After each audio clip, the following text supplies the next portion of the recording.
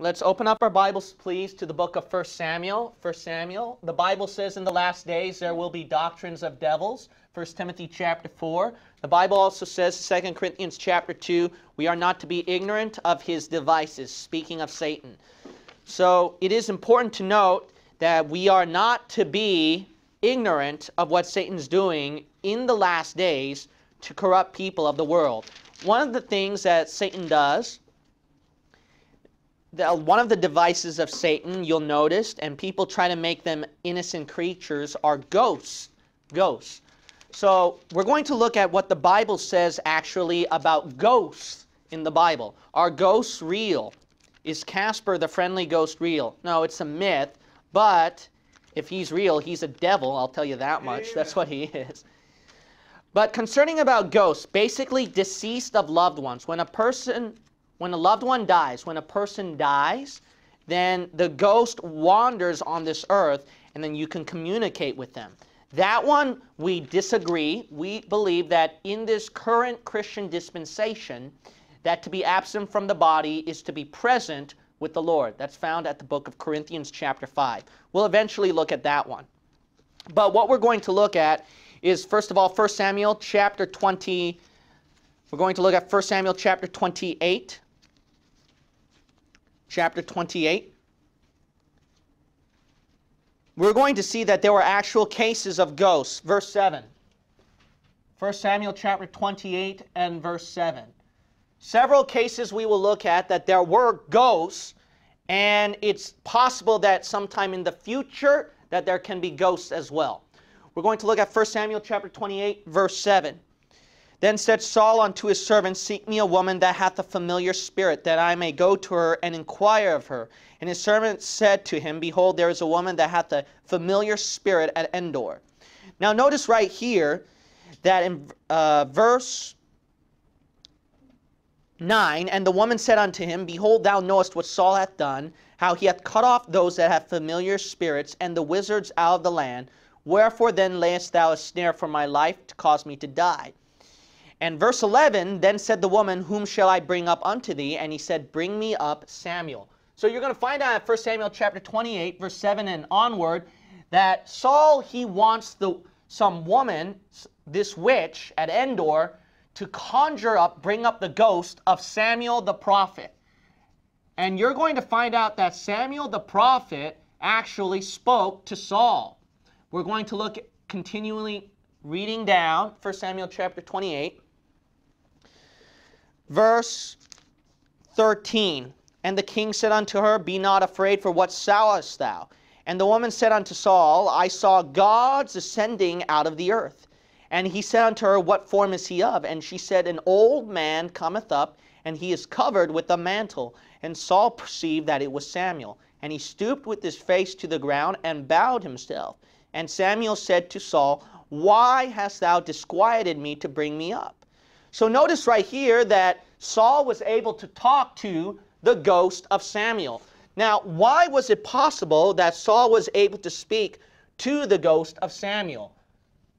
Here's something very interesting. During this time, it was not just simply heaven or hell for lost and saved people. Do you know what it was during the Old Testament? Larkin, he has a book called The Spirit World. A lot of dispensational scholars, they know this place to be the realm of the dead. We know this to be paradise. Paradise used to be below the earth, while hell was across. So you got to realize this. During the Old Testament dispensation, so we're going to put them below the earth here. Below the earth, there was a gulf right here, and then hell was located here, whereas paradise was located over here. In paradise, it was known to be the realm of the dead. Why? They were awaiting for their resurrected body. Notice that their ghosts were down here during this time. If you look up the definition of the word paradise, is very interesting. Some people automatically assume that paradise is referring to the third heaven. That's not true. Paradise is referring to the realm of the dead, and you're going to find out that for saved people, it was below the earth, and then for Christians, it went up to the third heaven. But that's a different teaching. I'm not going to do that right now. Point is, paradise is below the earth, the realm of the dead, and because they were waiting for their resurrection during this time period, the definition of paradise is very interesting. An intermediate state for the dead awaiting for their resurrection. So why was it that the witch at Endor was able to conjure up one of the ghosts right here and communicate? Because the reason why is because it's very interesting. This was known as the realm of the dead. It's the realm of the dead, an intermediate state. So that's very interesting when you look up the definition of the word paradise. If you look up the definition of paradise, it's very interesting that one of the dictionaries defined it that way. So because it is known to be the realm of the dead, that's why it was possible that the witch at Endor was able to have Saul communicating with Samuel, the ghost of Samuel. But that's why it also makes sense that during the Old Testament, this also happened another time. Go to the book of Matthew. It happened again because they didn't go to heaven yet. Jesus Christ, he talked to ghosts as well, didn't he? Look, open your Bibles to the book of Matthew now. Look at the book of Matthew. There were ghosts during the Bible. During the Bible, there were communication with ghosts that time. But why was that possible? We're going to look at chapter 17. Chapter 17. It may have been possible because the reason why is paradise is not the fixed place during the Old Testament where it was up at the third heaven. Remember, God can't allow sin into heaven, right? So that's why there's absolutely no access through here. Sin is not allowed. But over here, this was an intermediate place where they were awaiting for that sacrifice to do the full payment of all the sins. We're going to look at the book of Matthew chapter 17. Matthew chapter 17. We're going to read verse 2. And was transfigured before them, and his face did shine as the sun, and his raiment was white as the light. And behold, there appeared unto them who? Moses and Elias talking with him. But they were already dead. So notice right here that he was speaking to the ghosts of Moses and Elijah. So we see Saul was able to communicate with the ghost. We also saw our Lord and Savior Jesus Christ was also able to communicate with two ghosts. Now, let's talk about the New Testament dispensation. If you know your Bible, I'm not going to examine it here. I'll just explain it briefly. You know what happened? When Jesus died on the cross, paid the full payment of all sin, he took paradise up to heaven with him. So because of that, what's going on in this church dispensation? Can we communicate with ghosts? The Catholic Church thinks that you can. That's why they have prayer to dead saints. And there are really brilliant, tricky Catholic apologists that know that there is no verse supporting communication with dead, a prayer of dead saints. So if you're really smart, they will use this passage, Matthew 17. Our Lord and Savior Jesus did it, so why can't we? That's what they're going to argue. But the reason why their argument's going to be faulty is because what is a New Testament dispensation? Go to the book of 2 Corinthians. 2 Corinthians 5. So Matthew 17, Samuel was one ghost. The other one was Moses and Elijah. Now notice right here, these were good ghosts. You notice that? These were good ghosts. But why did I say that the ghost of today would be referring to a devil? The reason why is because go to 2 Corinthians 5. 2 Corinthians 5. If those Catholics claim that they talked to somebody during their prayer, some ghost, I'll tell you what that is. That's a devil. Look at 2 Corinthians chapter 5. Notice what the Word of God reads right here. When you're automatically not in your body, you know where you are automatically? That's why there's no ghost wandering here. There are some Catholics who teach that after you die, there's some ghost wandering. That is totally false. Amen. 2 Corinthians chapter 5. Notice what the Word of God reads right here in verse 8. We are confident. See, this is 100% fact. I say, and willing rather, to be, notice, absent from the body and to be what? Present with the Lord. So notice right here, 2 Corinthians chapter 5, verse 8. It's automatic. What happens is that the souls of your saved loved ones is automatically up in heaven. So it's automatically up in heaven. There's no ghost wandering around on the earth. That is impossible for it to happen. But here's something interesting. Go to Revelation 6 now. Revelation 6. You know what's interesting? This was the church age dispensation now. But what about the tribulation? Tribulation. In the tribulation, what you've got to understand is this, is that obviously salvation is not the same like ours, where it's just faith in Jesus Christ. You have to do a lot of work to resist the mark of the beast, right? So the salvation system is dependent on a work level again. That's why paradise, you're going to see it open up again during the tribulation. You're going to see paradise opening itself up again during the tribulation, unlike ours. Why? Because look at Revelation 6. It shows the souls are not up in heaven.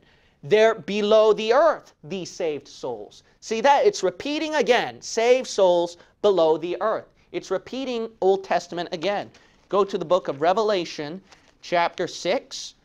I can't expound on that even more. If you want to know more details, look at our YouTube video, Paradise and Hell. That will give specific details more about that during the tribulation.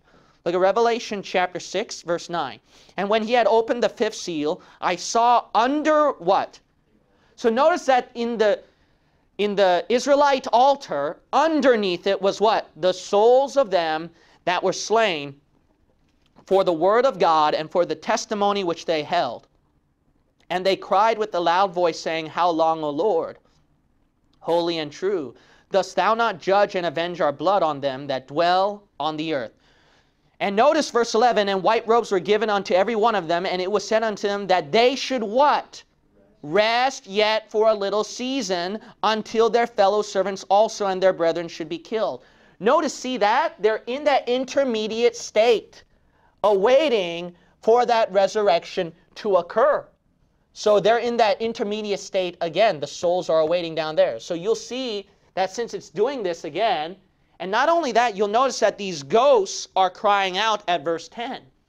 So I'm not saying that it will happen, but in tribulation, it's possible. It's possible that there can be ghosts during the tribulation. Why? Because paradise is below again.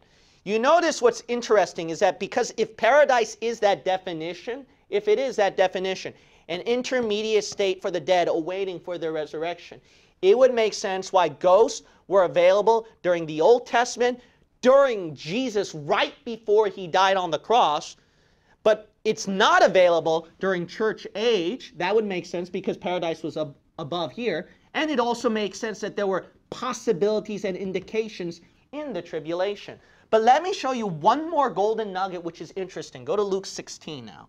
Luke 16. This is really interesting. Go to Luke 16.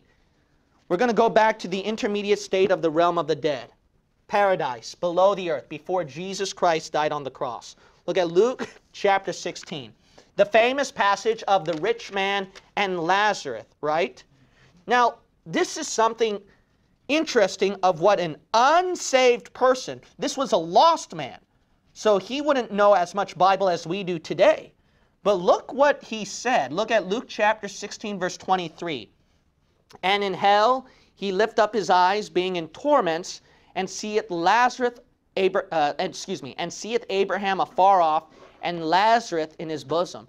So notice that since this is before Jesus died on the cross, if this rich man is in hell and he sees Abraham and sees Lazarus at a far distance, this makes perfect sense. A paradise right here, a cross. But let's keep reading right here. This makes it more plain. You're going to notice that Abraham said at verse 26, And beside all this, between us and you there is a great gulf fixed. See that? So this makes perfect sense. Great gulf fixed between hell and paradise. So there's no doubt. But let's keep reading now. This is very interesting. What did the lost rich man said, who shouldn't know as much Bible as you? Verse 27. Then he said, I pray thee therefore, Father, that thou wouldest send Lazarus, I mean, he's already dead, to my what? Father's house. For I have 5 brethren, that he may testify unto them, lest they also come into this place of torment. So look at that. The rich man assumed and realized that it could be possible that Lazarus could come up and he could communicate with the rich man's family.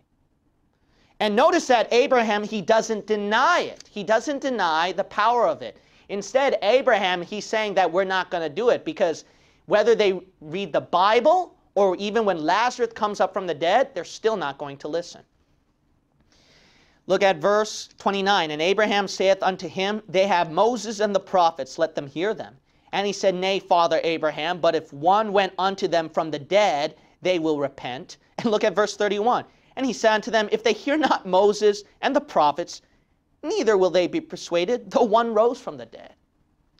So notice Abraham he wasn't denying the power that the ghost can come back up and then he can resurrect himself. He didn't deny that possibility that it could happen. But he was showing right here instead that this is good proof of Bible-believing truth, how rock solid the evidence of your Bible is. He says if they don't believe the Bible, they're not going to believe someone whose ghost came up out and resurrected itself from the dead. How about that? This is the greatest evidence you have in your hand right here. Amen. See that? It's the greatest evidence. If there is a ghost, there is one ghost today. In this Christian dispensation, there is a ghost. There is a ghost. Go to Acts chapter 1. Acts chapter 1. There is only one ghost in this Christian day and age. And it ain't the deceased loved one. It ain't the ghost of people. It's the ghost of God himself. Oh, that's just blasphemy. No. God actually calls it holy, not blasphemy. Look at Acts chapter 1 and verse 8. But ye shall receive power after that the what? Holy Ghost is come upon you. It's a Holy Ghost. And ye shall be witnesses unto me both in Jerusalem and in all Judea and in Samaria and unto the uttermost part of the earth. You know, we have a ghost right here, right now with us. We have a ghost whenever we street preach, do door knocking and witnessing around the world. And his name is not Casper. He is the Holy Ghost himself. Amen. That's the Holy Ghost. So that is the exception of Acts chapter 1 and verse 8. There's only one ghost that's the exception, and it's not a wicked one. It's a holy one, the Holy Ghost. And this is interesting too. It shows everything clicking. When does the Holy Ghost start to do the departure? During the tribulation. After the rapture, boom, you go up with the Holy Ghost. Because Ephesians 1, 13 through 14 says, you're sealed with the Holy Ghost until at that rapture it goes up. Then right here, guess what? It's starting with different ghosts all over again.